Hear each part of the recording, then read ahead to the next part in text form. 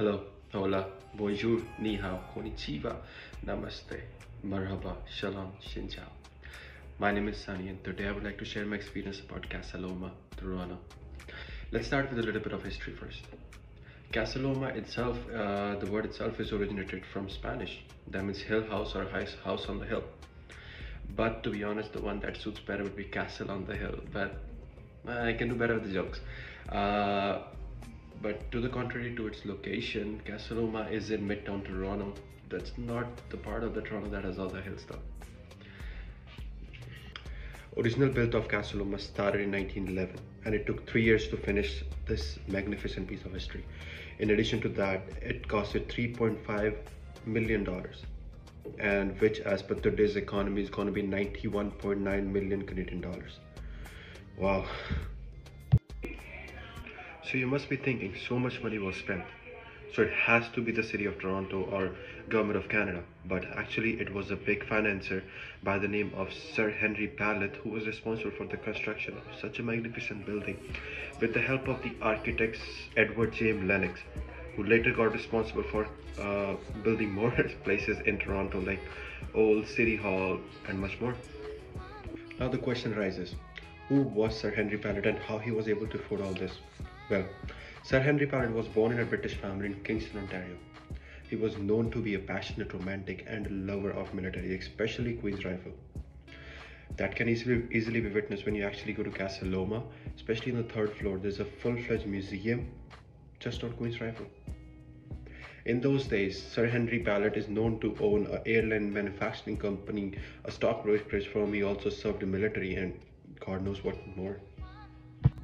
But these days, Casa is owned by City of Toronto, who not just takes care of 650,000 visitors a year, but also hosts 250 private events, which also includes movies, films, marriages, photo shoots, and some of the blockbusters movie like X-Men were shot in it. Now let's dive in. It was a pleasant morning of December 9, 2023. My family was in town actually. And so me, my sister, my parents, and a friend who was visiting me that day from Ottawa decided to let's go and discover Casa Loma. In addition, there was a Winterfest going on in Casa Loma, so there were a lot of exciting events taking place that day that I will get to in a minute. Firstly, since it was a Saturday morning, there was a huge rush of cars around the parking lot around Casa Loma itself that it took me almost 15 to 20 minutes just to get to the parking lot from the first turn of Casa Loma. And in a normal day, it shouldn't take more than 5 minutes. Even 5 minutes, I think, is too much. So there are two parking lots when you get in the Casa Loma. First one is the ground floor, which one is a little bit bigger than the other one. Basically, feel free to park there. The second one is on the second floor, which is an open parking lot. It has, I think, 20 to 30 spaces, and I chose to park there since the first one was full. Firstly, the second reason was I was planning to do something a little bit naughty that I'm gonna tell at the last, but I hope you like it though. Now, as soon as we entered the Casa Loma estate, we were welcomed by two magnificent Ferraris. One was a yellow Ferrari 296 GTB 2021 and the other one was Ferrari Roma 2023. It was like $500,000 for each of them. Well, I'm not there yet, but soon. Let's get back to pricing, shall we? You enter through the corridor and you see there's magnificent woodwork around you, and there's a gorgeous lady standing in the middle of the corridor asking for tickets. Well, you need tickets to get inside, that's obvious. The good thing we had tickets, so we gave her the ticket. She handed over us the itinerary and a map to the castle. Basically, the itinerary covered all the events those were taking place in castle that day. Now, as we exit the corridor, on the right of me, there's a stairway that goes to the upper floor. If I head straight, there's a big hallway that has a big, huge Christmas tree and with a star on the top, decorated and everything. Right off the Christmas tree, there is a vintage piano that nobody's allowed to play, which is justified, of course. And right off the piano, there's an old vintage Ferrari tucked in the wrap so that nobody can see which one it is. But there's a huge Ferrari's logos around it, so you know there's a Ferrari inside. And I'm gonna tell you the Ferrari, but by the end of the video. But there was a weird thing that I noticed in the hallway. I noticed that there was a silk sling that was just hanging from the chandelier. I just couldn't make out what it was for. Eventually I did, and even there's a short video for it as well, which I'm gonna include in the video that I'm making right now. You're gonna enjoy it. Alright, let's take a left turn and head to the stairway. But to be honest, that day I did not take a left turn, I took a right turn, because I was with my sister and my family, and my sister is apparently my tour guide, even though it's the first time she's been there. But yeah, we went through the corridor. On my left side, I see there was a big room. As you can see, the room is apparently a place where Mr. Pallet used to take their supper. The room is full of silverware and everything. As to be honest, it looks like a king's palace. And the way it's designed, Mr. Pallet was definitely a wealthy and a prosperous man, for sure. But let's head straight. You head straight, you see there's a big hallway. Apparently that day, there were a lot of performances taking place in the hallway, one of which is gonna pop up in a bit. Now, in that one, there was a Disney princess who was performing, and I don't know about that stuff at all, but I'll let you guys see, and you can tell me in the comment section that who she was, or what was it about. Is it like a Snow White or something? I don't know, but yeah, check it out. Tell me in the comment section.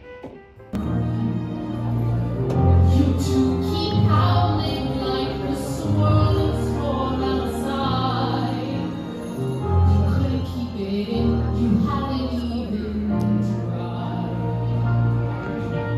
Don't let rage win, just let it be. Be the good guys that I know you can be. Conceal the gifts we don't know.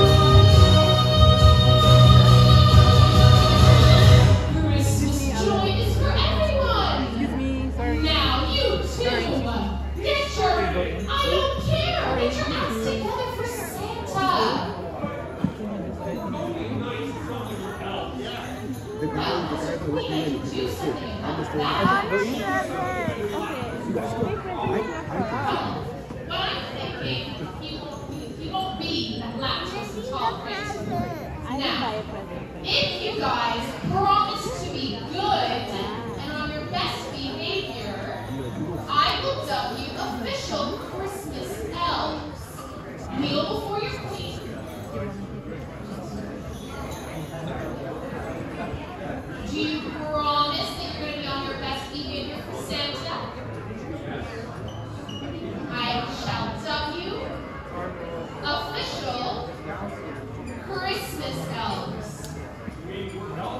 You are. Me, I'm an elf? I've always wanted to be an elf! My entire life! Ever since my brother was born, I wanted to be an elf!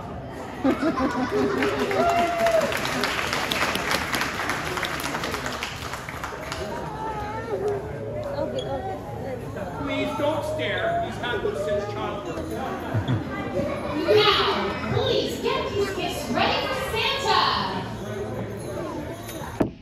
So, were you guys able to figure out what kind of princess she was? Or you were just like me, you know, all this stuff is foreign to me, to be honest. Alright, so after Miss Disney Princess Sis performance was done, I took a reverse, and when I saw on my right, it was a library for Casa Loma, and there was a magic show going on. It was turning out to be a great day, to be honest. I sat on this chair silently, waited for the musician. It was basically for the kids who were present in there. So all of them were sitting in the front, and we were sitting on the chairs at the back. And there were quite some performances. They were really good. I'm adding some clips after this video. Check them out and tell me if you saw the magician before, because I haven't seen him. Like, I didn't see him before, but when I Wikipedia him, he was a popular guy. So yeah, enjoy the magic show. Let's see. Beautiful. Now, this will collect all her wonderful ideas. Children have great ideas, you just have to listen. It will pump them through the machine, which then uses them to create a chromatic repulsion wave, which makes it flow. It's really cool. Now, I do have these safety springs, which I can place underneath, like so. All right, there, the end, that. Perfect. Good. Oh, I'm ready. Close your eyes. Close your eyes. I'm going to just shoot you on the little right there. There it is. Close your eyes and forget these people. They're not here with you. You're all alone. I want you to start saying to yourself, I am lighter than air. I am lighter than air. I am lighter than air. In your head, just repeat it over and over again.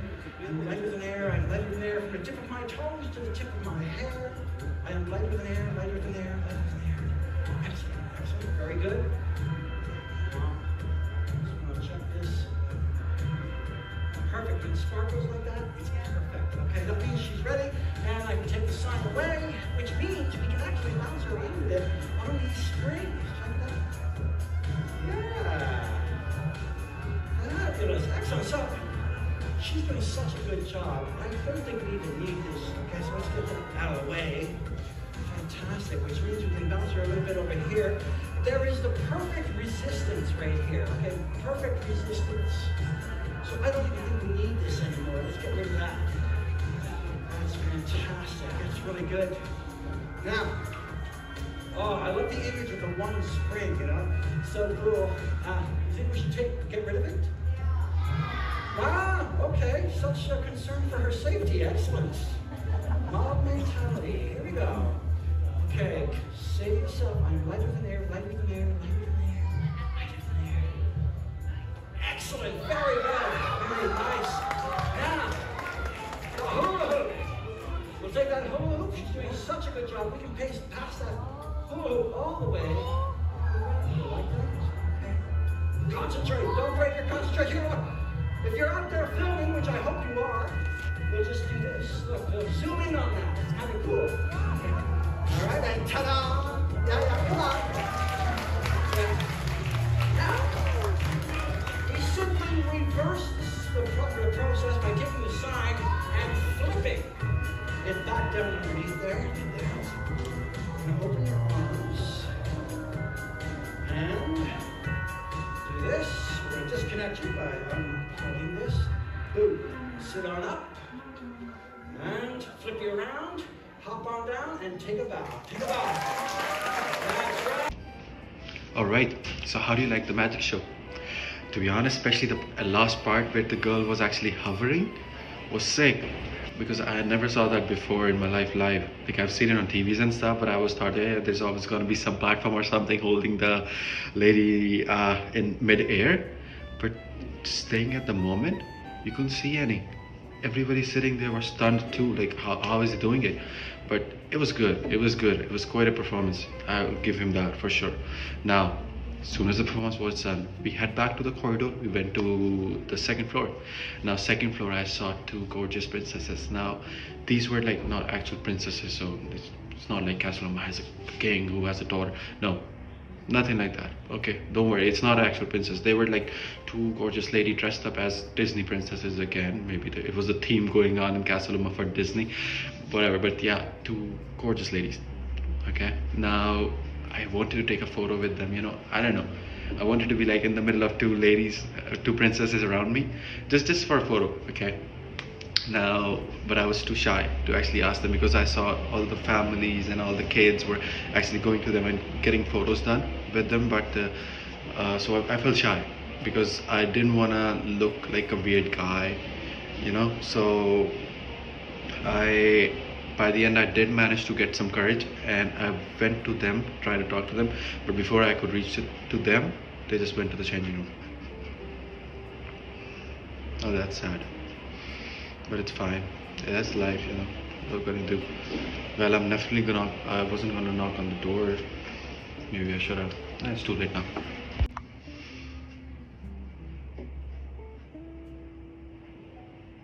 The princesses are gone. Let's leave it. Okay, so we are on the second floor. Now, second floor is completely based on military, Canadian and British military during that time. As you even walk on the floor, you will see the guns, not just guns, actually the whole weaponry and the attire, the uniforms, the caps, everything that was used in World War II and even the war between Canada and United States of America. Yes, they had a war. The Canada and United States of America had a war, as most of the Canadians already know. I'll talk about that in some other video. But yes, it's a place to check it out. You see the helmets with the dents on it. That means it was actually worn, with a little bit of history note as well, that who wore it and who was the commanding officer and all that stuff. And even the uniforms that actually belonged to Sir Henry Ballard was there as well. Also, if you walk through, there are different cabins denoted different wars that took place, and also weapons and the uniform and also the maps. Everything is placed there in just a beautiful way. It's very informative. It's actually, if you like history, if you like Canadian history, you should actually go and visit. It's totally worth it. Alright, so we are end of my video for Casa Loma part 1. Now if you like the video, do check out for part 2 as well, that I'll be releasing very soon. So hold tight.